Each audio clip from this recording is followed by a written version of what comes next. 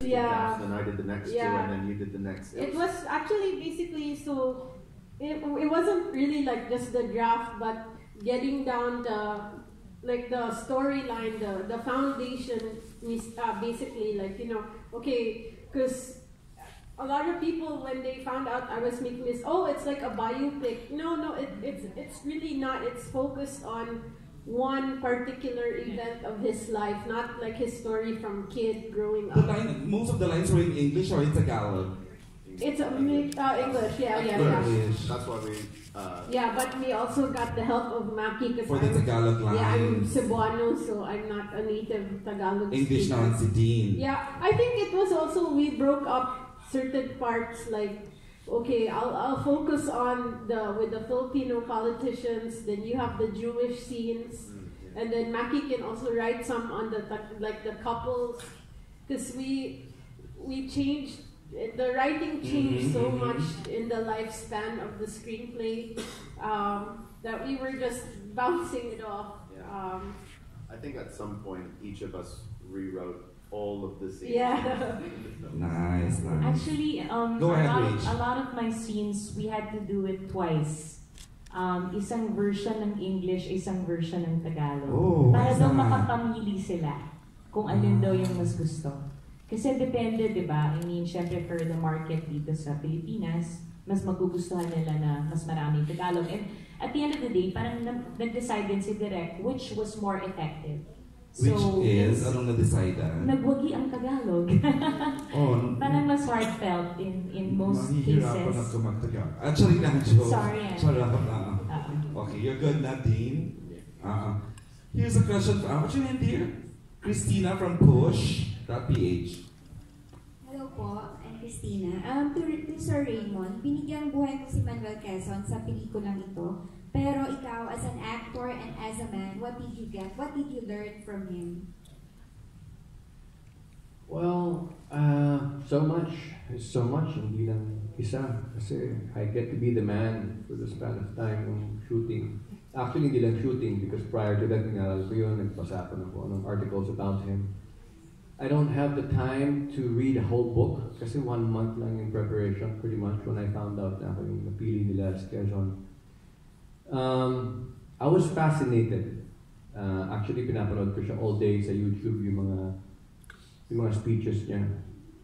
While also, not just because I was studying him, but I was absorbing and observing him. And then I remember simultaneously papanoorin ko yung speeches ni Marcos and kinukumpare ko the two kasi for me Marcos was just an example of intelligence, wit, and something spontaneous. He would just say something so deep and profound.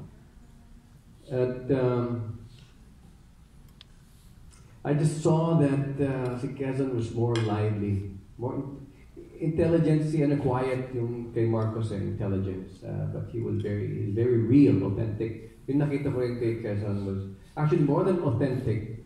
I felt he was really giving to the people sa mga speeches niya. When he speaks to people, he gives his heart, his whole body. So pag nag-shake hands siya, nakita ko yun, gumagalaw. And I see him mga gestures niya. The gestures are big. And he smiles. When he smiles, he really smiles. When he jokes, he really jokes. I mean, he really gives so much of himself. So that's part of it while I was studying that. But about Quezon, is a great man, of course.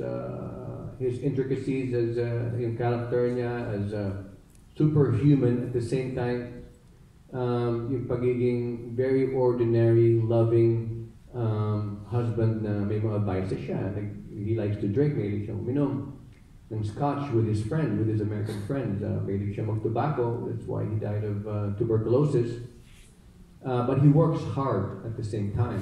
But he also is a pretty well-rounded poker player.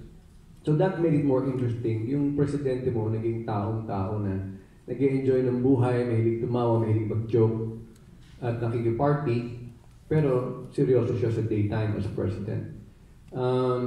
So aside from knowing him as a personal character, I learned marami ako natutunan sa pagiging Pilipino ko na ang Pilipinas, kasi hindi lang si Quezon ang gumawa nun. Dahil hindi kayang gawin ni Quezon mag-isa. He couldn't do it himself. So, nung talagang wala na silang choice, nakasalala yun sa buong populasyon ng Pilipinas. So, to give greatness to Quezon is just to touch the tip of the iceberg. Yung pusong Pilipino ang nagbigay sa kanya ng lakas ng loob at nag-udyok sa Amerika na pumayag. So, doon ko nakita na kahit maliit na bansa lang tayo, amongst the first world countries, and parang bang wala pa tayo sa mapa di ba? Kasi lagi tayong nako-colonize. We don't have our own power yet. Yet, we went out of our way to help a people, a super people yan, Germans, right? They're super people, but they needed our country's help. Maliit lang tayo, pero nakita ko, ang puso natin, lampas-lampas sa kakayanan ng iba. Okay, sir, knowing all of that, how do you think, if he's with us now, how do you think he'd react to the result of the recent elections? If I could jump in here, there are things that part of the reason why I was inspired to write the story, to help write it. Part of the reasons I wanted to was this is a story about a Filipino president who saved lives. Mm-hmm. Wow. He did it whilst he was dying. In the face of death, he was dying of tuberculosis, and he chose to save. And that's all I have to say about that. Beautiful. They sound like Forrest Gump. Sabi nga, Miss Lori, it's timely and timeless. Quezon's game is. You're good na, Be? Na, Raymond, yung question niya kasi sinagot mo, di ba? She forgot to record. Can you ulit daw? Charot lang. Haba na. Haba na. Sorry. Just kidding. And for your last question, dear, para kanino? To Miss Rachel, anong scene dito sa pelikula hindi mo makakalimutan? Any unforgettable scenes? Okay. Spoiler ba to? Okay. You know what? My most when I watched it during like a week ago during the premiere that we had. For me, ang pinaka-powerful scene was when they were going through the list of names. And kasi there's a point there na malalaman nila, wala sa trailer naman, so hindi na rin siguro spoiler, diba, na mababalitaan nila na hindi na-grant ang mga visa para makapasok yung mga gusto nilang i-save. And there's one scene na very, very quiet and tinitignan nila yung listahan at kailangan nilang magdesisyon kung sino yung hindi makakapasok. And ang bigat-bigat nun, and talagang wow, talagang kikilabutan kayo, tulo na lang yung luha niyo because they were so good in that scene. It was just a very quiet scene, and it was just a group of men basically sharing a very heavy load. Yun eh. And what that means na nasa kamay nila kung sino yung mabubuhay at mamamatay. So hindi ko yung scene, pero yun yung para sa akin isa sa pinaka talagang tagos sa puso.